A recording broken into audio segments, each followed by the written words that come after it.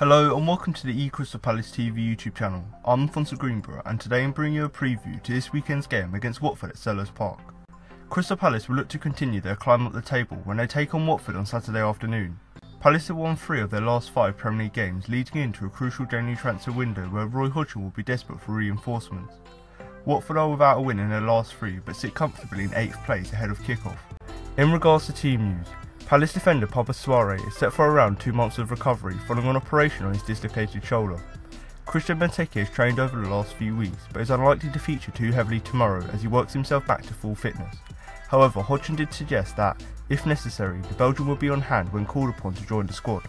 In terms of my predicted lineup, I've gone with Vicenza Gaeta in goal, with a back 4 of Patrick Fernando at left back, 2 centre halves of Mamdi Saka and James Tompkins with Aaron Wan-Bissaka at right back.